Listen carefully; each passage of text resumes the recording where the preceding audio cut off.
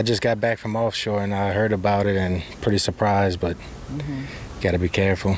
Brandon Miller says nothing ever happens in his Belle Chasse neighborhood and all the families know each other. We all hang out, kids and all play together and all, and we caught the bus. And, you never know what goes behind closed doors. Yeah, there's a lot of children in the neighborhood. We all friends with all the parents, everybody up and down the neighborhood. We all get together.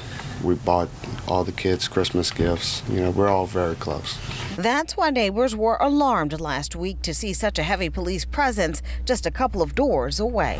We have very, very low crime around here, so if you see a cop going on, it's, kind of unusual. The unusual ended with an arrest for a crime unthinkable for these neighbors. Brian Amy booked with more than 100 counts of possession of child pornography involving children under the age of 13. Absolutely disgusting.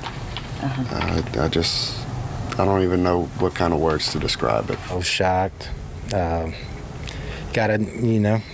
Scary. Amy had been living in the neighborhood for a short time, staying at the home of a friend. We talked to the homeowner who declined an on-camera interview but tells us he had no clue what Brian Amy was up to and that he handed over any items that may help police with their investigation. It's a case that stretches from Plaquemines Parish to Canada and involves multiple police agencies. Officials tell us this investigation is far from over.